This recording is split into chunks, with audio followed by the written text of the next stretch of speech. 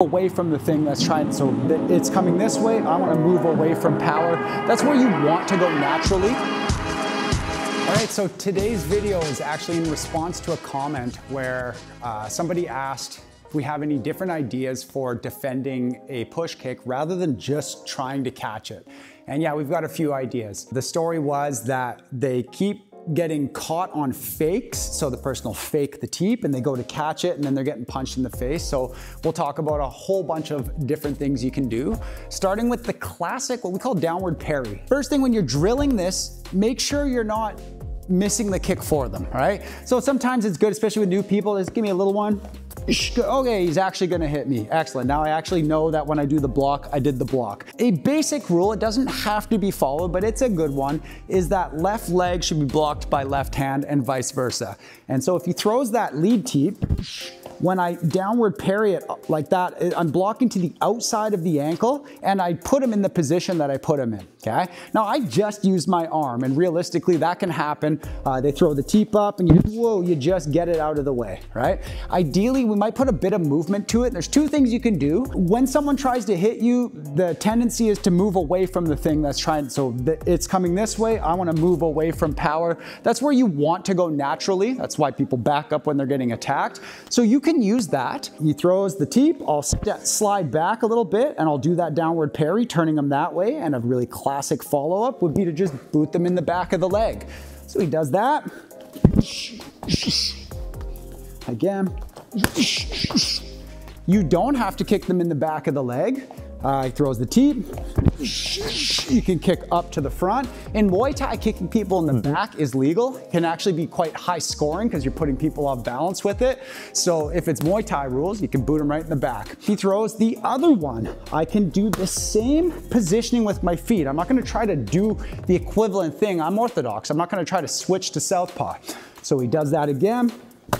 The footwork was the same. I moved back. I did my downward parry.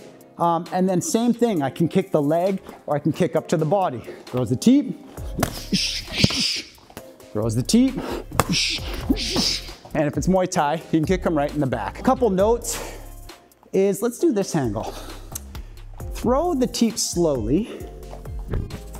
I don't need to parry all the way out to here. Don't over parry. Once you've got your arm past your body, the teep probably won't hit you, okay? One more time. Good, all right.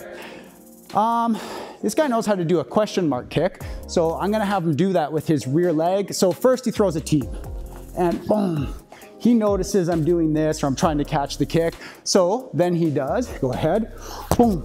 This is why, another reason why I think right for right and left for left, okay?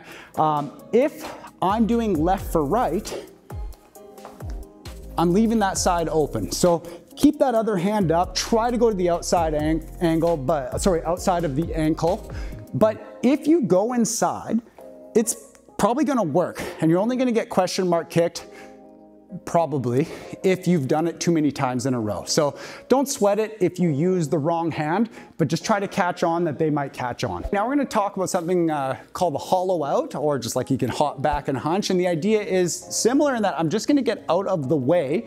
The thing comes towards me, I just put my butt back. Now you can get away with really not moving your back foot at all. You can just do this.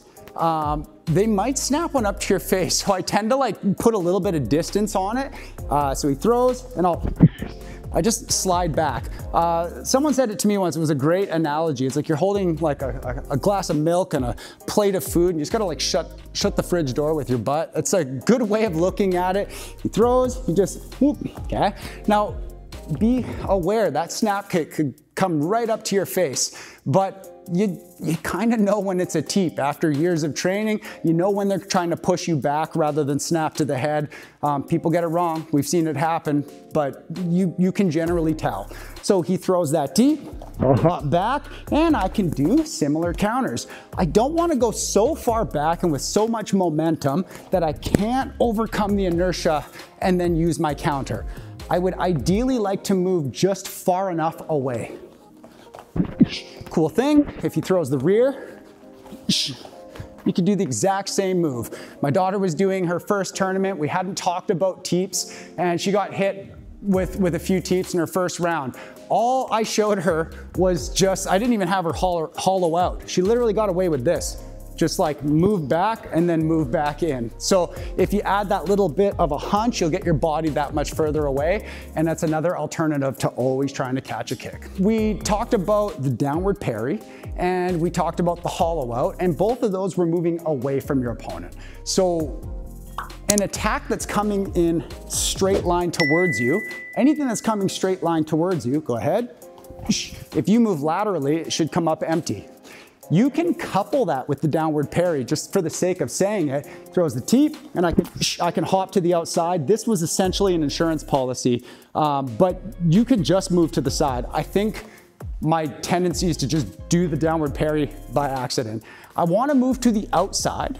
If he throws the lead teep and I go inside, I am inside their striking radar. So if you can get to the outside, you're going to catch that better angle. So he throws, move to the side, I can kick, I can get to work. So not only are you getting out of the way of the teep, you're also landing yourself a nice angle. Throw a slow rear teep. So you can see I'm out of, we're out of each other's striking radar, but it's gonna be a little easier for me to turn and correct that than it is for him, right? Do that again, boom. See how, if he kicks through like that, when you expect contact, that happens. I'm open to him and he's closed to me. So it's easy enough for me to get to work off of that. So you can do that with a downward parry, but I'm gonna leave it pretty simple. Just move to the side of the teep, and the major benefit of this is, go ahead, the angle that you're on, and you're still in proximity to counter. Whereas if I move away, I might have to make up that distance. Okay, so now we're gonna do one that's like maybe even a bit cheeky. I think Liam Harrison really likes this one. I'm wearing his shorts. When somebody goes to hit you with a linear attack straight at your body, so let's say it's a jab. My hands are up, he throws. We just do this little motion here where we're kind of like scratching our ribs with our elbow. You just bring it across and you'll knock that strike off to the side. And we think about this for punches. He throws across, throws a jab, and we're usually like, yeah, it's for punching. But if it's an attack that's coming straight at my body, then it should work if it's a teep. Throw that teep at me, I'm gonna catch it. It's the same trajectory as the punch. So why wouldn't that work? So something to note on this is that when you're practicing this, if you elbow somebody right in the ankle, it's awful. So in a fight, just crack them. Just be careful, probably kick a bit slowly, and probably just be careful not to crack the ankle with your elbow. It's just unpleasant and unnecessary to get good at the move. So he's gonna throw the teep and I'll boom. It works, it gets you out of the way. Throws the rear, and it'll get that kick out of the way. Follow-ups are all over the place. I don't even really need to tell you, but I will. If he throws that lead teep and I put him this way, I've loaded my left hook counter, head or body. If he throws the rear, now if you're in an open stance matchup, we're orthodox to orthodox here. If we're in an open stance matchup, that doesn't change. If he throws, I don't care what teep, so yeah, we're open stance. That's still set up my hook. It shouldn't, don't worry about whether they're southpaw or orthodox. You just block to the outside of the ankle with your forearm. It's just this, but smaller. It's the same idea. Just take something that's coming straight at you and redirect it to the side. The forearm parry. All right, this one is not ideal, but sometimes you'll just be caught in a moment of, oops, I guessed wrong. And so you can rely on this for a whole bunch of things, but when I say rely on it, I mean like as a last resort.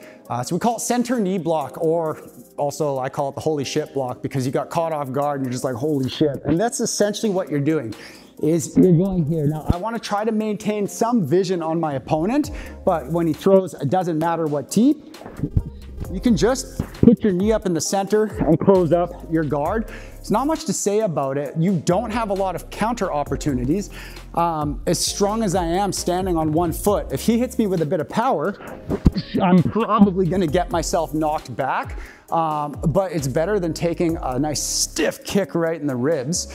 So that holy shit block or center knee block, is just what it sounds like. Put your knee in the center and you're creating like a wedge that the kick won't be able to get through. So now if somebody's using the teep a lot, you can look to defend when they throw, but now you've got some data on them. Oh, they like to use the teep. They like to use the teep when I'm entering range. People get really frustrated when somebody continuously does the same thing to them.